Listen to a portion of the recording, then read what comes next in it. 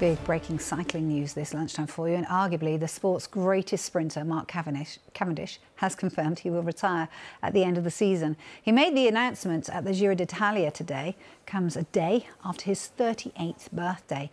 It means he'll ride on the Tour de France, aiming to break Eddie Merckx's all-time record for stage wins. Cycling's been my life for over 25 years. I've lived an absolute dream. The bike's given me opportunities to see the world, meet incredible people, both involved and not involved with the sport, a lot of whom I'm proud to now call friends.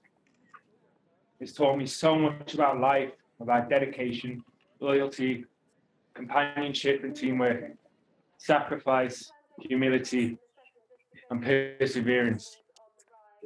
All important things now as a father, and I can show my children.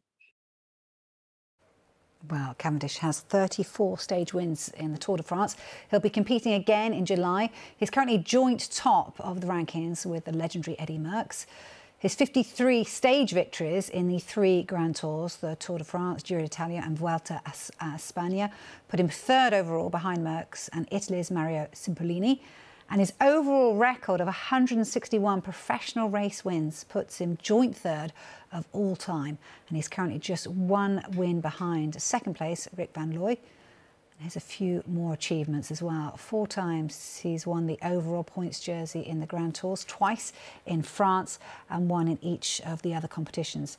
He was the World Road Race Champion in 2011, and on the track he was the 3-time World Marathon Champion and an Olympic silver medalist. That was in the Omnium in 2016. Today is my son Casper's 5th birthday.